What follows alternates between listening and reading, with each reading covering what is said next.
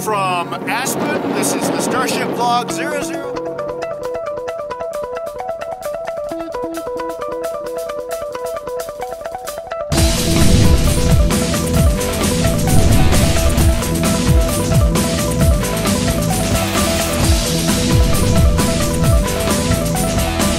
I've gotten some flack for not getting to the argument I promised to address in episode 0. It's the "there's nothing we can do" argument, based on claims about what we don't know. Here is David Neyland from DARPA speaking in Maryland about the 100-year Starship study shortly after its announcement. We are too naive to know what questions are going to be answered in the next 100 years. We don't even know which questions to ask in the next 100 years.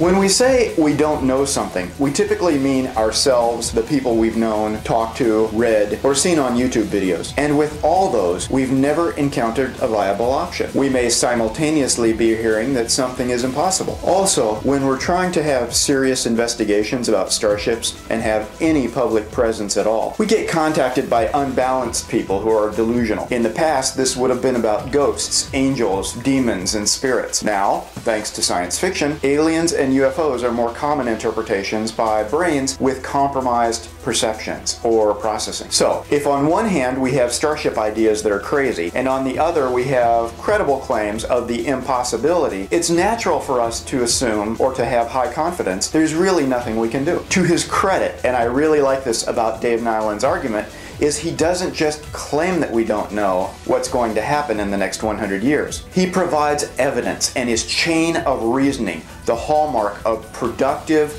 rational discussion that enables us to resolve differing opinions by presenting and considering reasoned arguments. The belief that argument and debate should be about gaining greater truth where everyone benefits has been promoted for at least 2,500 years. Plato taught this while he was condemning attempts to win victory over a loser, like we're in a war or some other fight to the death. No! To the pain. I don't think I'm quite familiar with that phrase. I'll explain. And I'll use small words so that you'll be sure to understand, you warthog-faced buffoon. So, being a buffoon for intelligent analysis of how to conduct research, I went bananas when I heard this. In the early 1900s, Maxwell, Einstein, and Marconi, they could have described the performance of this. It was roughly 1900, 1905. There's absolutely nothing that you could have done in a conversation with Einstein or Marconi or Maxwell to say, give me a ubiquitous geolocation system and communication system in their pocket.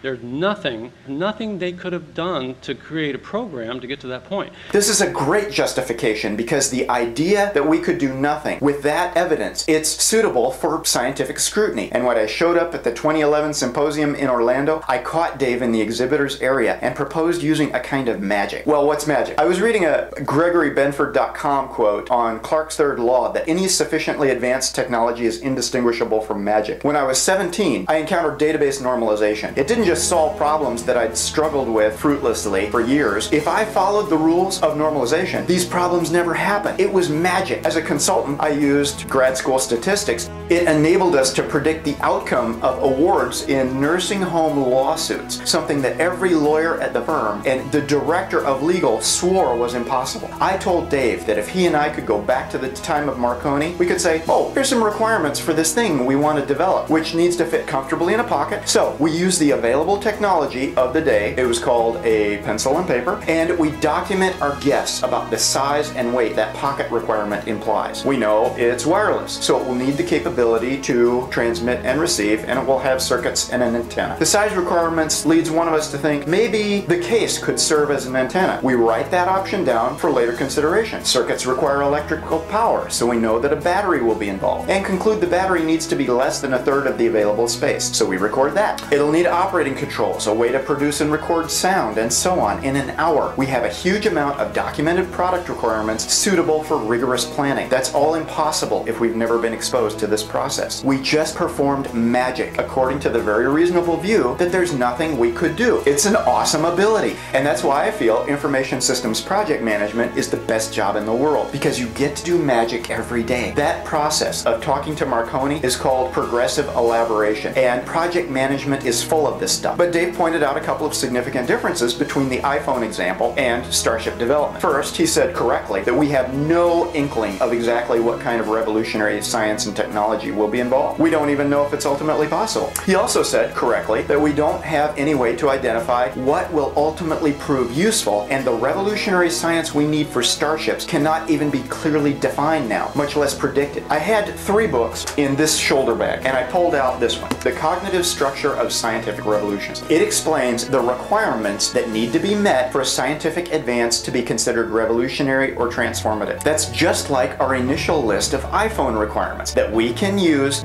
in the same way to guide progressive elaboration, and that feeds into later planning and other activities. To get started in the right direction, we don't need to know exactly what's the key to faster than light technology, just like we don't need to know in 1905 exactly what kind of revolutionary electronics we need in order to get started. Planning only needs an early, vague vision of success. Obviously, there are millions of things that can go wrong while we're making guesses about the future, which is why the basic project management standard has over 600 pages of how to deal with this stuff. Let's not wait hundreds of years to develop fast and light technology, frittering away year after year on high-risk research that's like blindly throwing a Hail Mary pass, only to find out in 200 years that we're in a game of hockey or chess. We can do better. We can start today to fund math and research likely to help solve our basic math and physics problems we must understand before we can make reasonable guesses about faster than light solutions. Now, I've had this type of conversation with business executives my entire career, and everyone hates it, including me and scientists. No one wants to just sit around. Executives especially don't want their fancy corporations and staff sitting around doing nothing while eggheads are off planning. But that's how we solve tough problems. If the solutions were easy, we would have done it. And I've got personal skin in this game too. I'm committed to spend day after day, year after year, working hard and getting closer to the grave, but no closer to actually building a starship that I want to see. Meanwhile, I have to support physicists, topologists, geniuses in geometry, algorithms, and fractional dimensions who will be working together on obscure problems in languages practically no one comprehends. But if we support them well, eventually they will explain why we see space-time, the thing that's limiting us, as a process-based set of interactions. Once they do that, we can test their explanation, and if it survives our best attempts to refute it, we can proceed to stage 2. But we have to reach that milestone before proceeding. And speaking of proceedings, here are some coming up.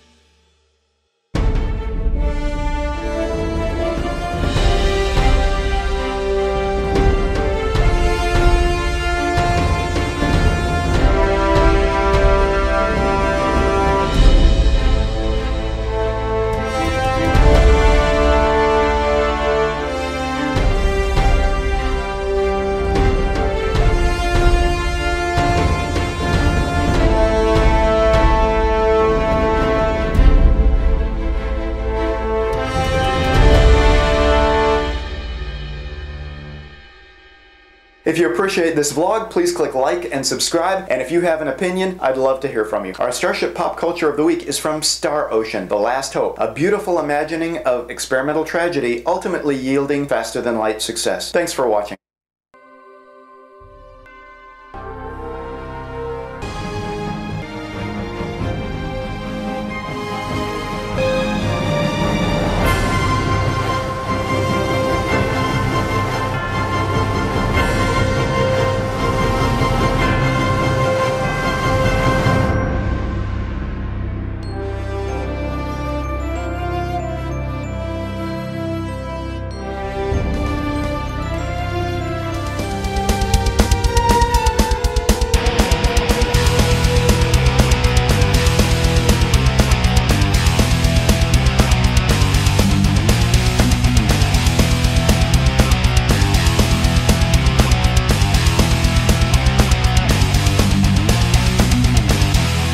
Proceed to space. We can proceed to space too. That'll be good for the bloopers.